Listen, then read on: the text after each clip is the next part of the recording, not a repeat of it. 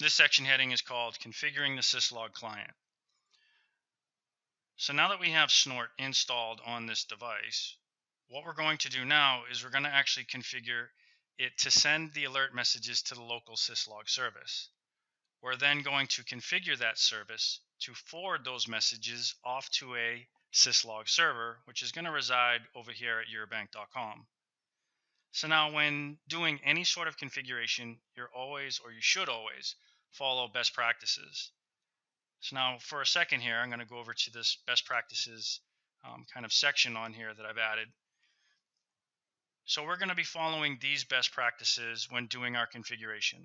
So logs should be sent to a centralized location. So we're going to have snort. It's going to send alert messages to Syslog. Syslog on the local system is going to send it to a centralized location over here, which is going to be eurobank.com. Within snort, we're going to ensure that logging level 7 is going to be avoided. We're going to create our log file based on category. So for example, over here, we're going to have IDS. That will be our category. And then later on in another section within this lab, we're going to synchronize this device as well as the Syslog server to an NTP server within the Eurobank DMZ.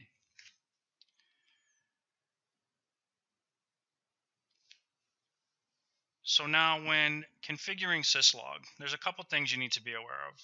So with snort, we have this concept of facility and priority. So your facility, what this is, it's basically just like an identifier for the service. So over here, we've got some kind of character's name or, name and a number. But again, it's just an identifier for a particular service. And then over here, we have priority. So priority is just like it sounds. This is how important are the messages that we're getting from that service. So we can rank them over here.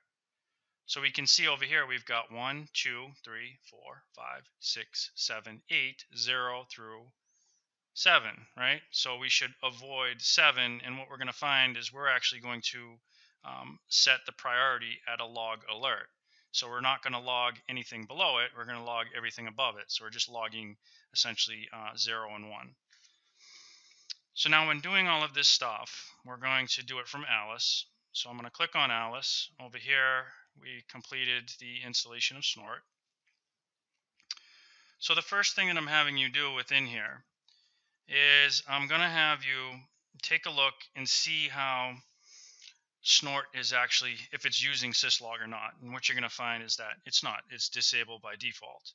So to view this within snort's configuration file, we're going to type a sudo sed -n, and the lines within the configuration file is 477 to 478. So etc snort and then snort.conf. And what's the unknown expression? Need a comma right here. There we go. Okay. So we can see over here, this is the section within snort's configuration file. That's for Syslog. This would be the default entry if we uncommented it, okay? And this would enable snort to send its alert messages to the local Syslog service. Now, over here, we have facility and we have priority. So by default, snort is kind of following that best practice to kind of slim down the amount of messages that you're sending in. Like I said, the priority. So we've got only levels 0 and 1 that are going to be logged using the facility. Now we have to change the facility, and again, this is just an identifier to signify that it's snort. We're going to change this to log local 5. The reason for that, as we'll see in a moment, is because our local syslog service is already relating this identifier to another service or services on the system. So now we're going to be following documentation once again when changing this. If you look in Syslog's documentation, it's going to recommend that you change it to something like log local 5, which they're recommending, a certain range for networking equipment. So now to uncomment this and to change this, we're going to use sed once again. So I'm going to hit the up arrow key here, and now I'm going to come down here, and what we want to do is we want to edit the in-place file, and then we want to, on line 478, we want to cut what's on there and we want to replace it with the following. So rather than typing all of this out, I'm just going to highlight this, copy, paste, backspace, change this to local 5, press enter, up arrow key 2 times, and we can see that we're good. So now the syslog service is uncommented. So now what we're going to do is we're going to verify that the configuration changes that we made within the file are all good. So to do this, we're going to type sudo snort -c. We want to provide the path to the configuration file.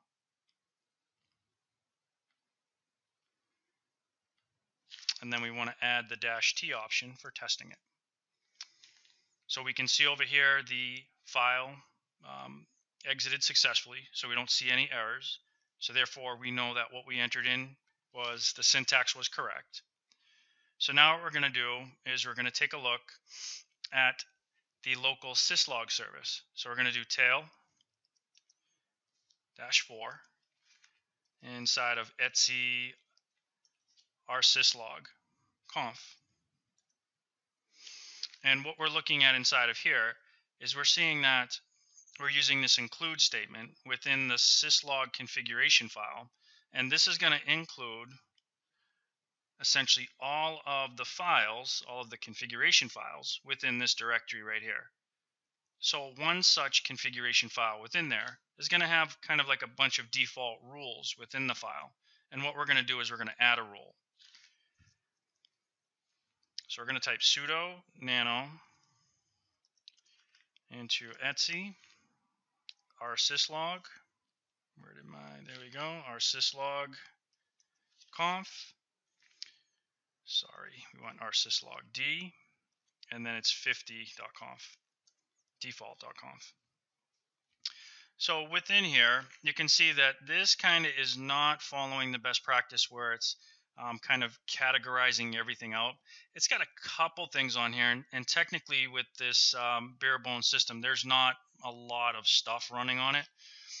But what you'll notice here is the local, and this is, you know, where most people check anyways, the local syslog file or messages file on the system. So you can see over here star.star, basically everything. We've got auth and priority, auth priv, you know, a couple others going over to here. These other ones are commented out. But what we're going to do here is we're not going to allow them to be logged down here. We're going to send them to, again, a centralized server, which is going to be eurobank.com. So to do this, we're going to type local 5. So this is when syslog receives something by local 5. Come on. Local 5 dot alert. So we've got local 5, and it has to be at least an alert. So again, it's facility priority, right? So if we get something from local 5 and it's of the priority alert or higher, then we're going to send it over to eurobank.com. We're going to add a ampersand tilde over here to ensure that the log files don't kind of bleed down into these files down here. So we're going to do a Control X, Y to save, hit enter. All right. So now we're going to test that the configuration that we added to that file, that the syntax was correct. So now we're going to type rsyslog and -n1. And once again, we reach the end of the file without hitting any errors or having any errors displayed on the screen. So therefore, we know that what we entered in was good. So now we're going to read in the changes. So sudo service rsyslog restart. All right, so we're good.